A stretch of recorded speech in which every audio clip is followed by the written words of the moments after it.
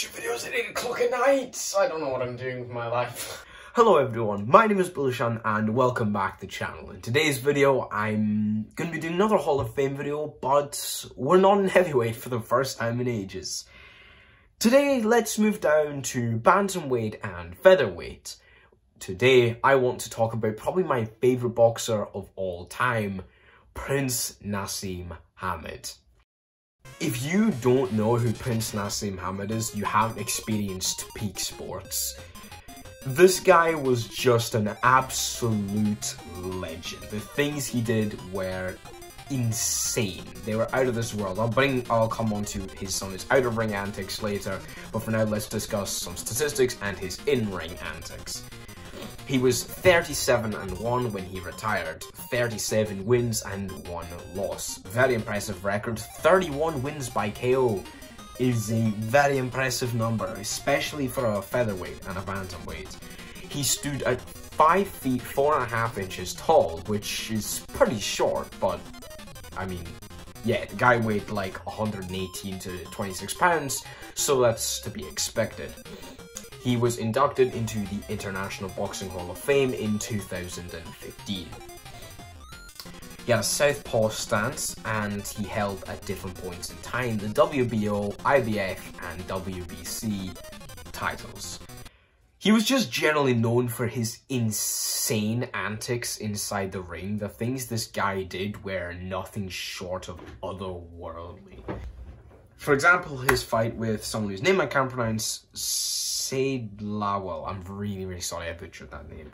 On the 16th of March, 1966, one of the most mental KOs ever produced happened. I don't think they were 20 seconds into the first round and this guy was out.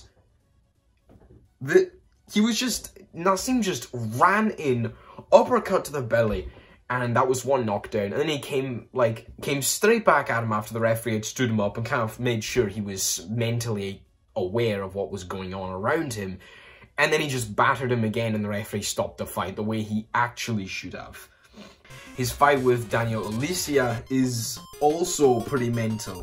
The whole of the fight in general was, you know, pretty good. On the 8th of June 1996, my favourite KO of all time was created. It's mental. It's just, what's the combination? It's like a left uppercut, an overhand right, and then another left uppercut. It's like boom, bam, bop. Boom, bam, bop. And that's it, it's over. It's an amazing KO, I love it. He of course fought Bill Hardy on the 3rd of May 1997 and actually made Bill Hardy cry. He punched him so hard he made him cry in the ring. Like, the guy was crying as he got back up to his feet. Go and watch the fight.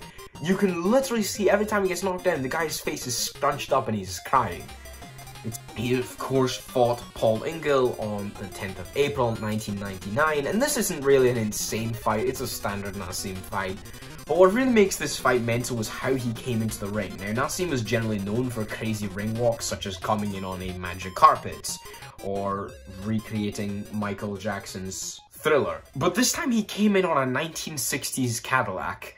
It's just mental. He'd also just, every single fight, he'd do a front flip into the ring over the ropes. Just, his fight with Augie Sanchez was also pretty mental. It was actually a pretty even fight largely. It was a very competitive fight. It's super entertaining. Go and watch it. It's an amazing fight. It's just fast-paced. It's fun. It's hard to keep track of at times, but it's a great fight. It's a really great fight.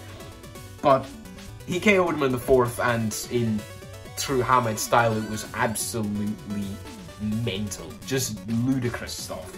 But of course, 11th of October 1977 is a date that comes to mind when I think of Prince Naseem Hamed because of his fight with Jose Badillo. What's funny is in the build-up to this fight, Jose was doing a lot of trash talking. He was talking a lot of smack at the press conference and stuff. And just the most mental things just start happening in the middle rounds. I kid you not when I say Naseem started dancing. See for yourself. The use of the shoulder. Again, that right hand working so well, and this is a very confident Hamed.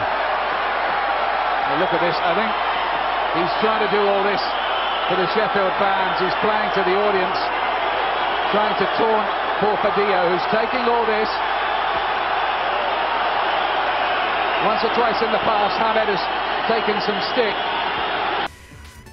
It's a sight to behold. It really is.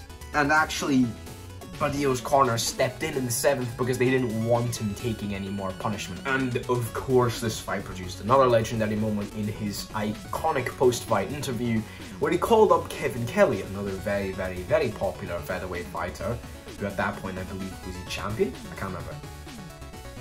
He brought up Kevin Kelly, sat down beside him on the edge of the ring, and literally told him to his face he was going to knock him out. And would you believe it? I think he did. And Kevin Kelly gets knocked out in the 4th round during their fight in late 1977. Late 1997. I'm really bad with these dates, man. Of course, one of his most impressive performances was against Tom Boom Boom Johnson, who was a very, very capable fighter, a long-time IBF champion, a very, very beloved champion. But that 8th round uppercut is sickening. My word, like, after rocking him the 3rd, Johnson was not the same person. He just was on unsteady legs the whole time, and Hamed took care of business pretty fittingly.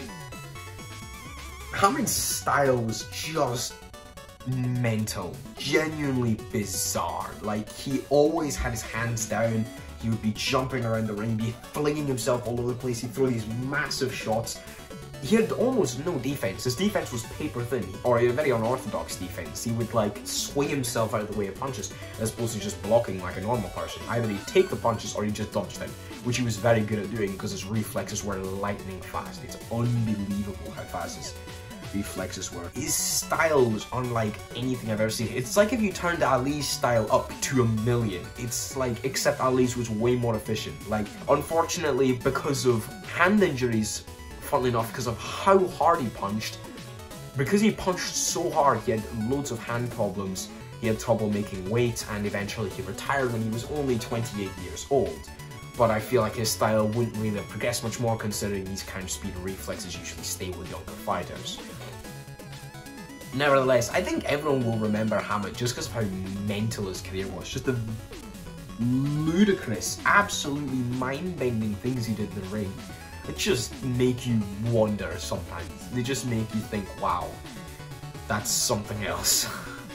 He's an incredible fighter. He's one of my favorite boxers of all time, and I don't think anyone's gonna forget him anytime soon. That's gonna do it for this week. I'm recording this on the exact same day I'm recording the Lennox Lewis video, which means my mic quality still sucks. I don't know where the headphones are. I haven't bothered going down to look for them. I've been up here for about an hour now. I'm putting off actually doing the Lennox Lewis thumbnail because I've only done the line. I haven't even done the line, I actually only done the sketch. Next week, if I'm spared, I'm not really sure what I'm gonna do. I don't know. What do you guys want to see? Let me know. I'm gonna do another Hall of Fame video. Just considering who to do it on. Floyd Mayweather? Could be interesting. No, then I'd have to talk about Logan Paul. Actually, Jake Paul versus Tommy Fury is happening pretty soon. Can make a video on that? I don't know, we'll see. But anyways, thank you all for watching so much. I really hope you enjoyed this video. I love making it, and I will see you all hopefully very soon. Thank you for watching. Hope you have a good day. Goodbye.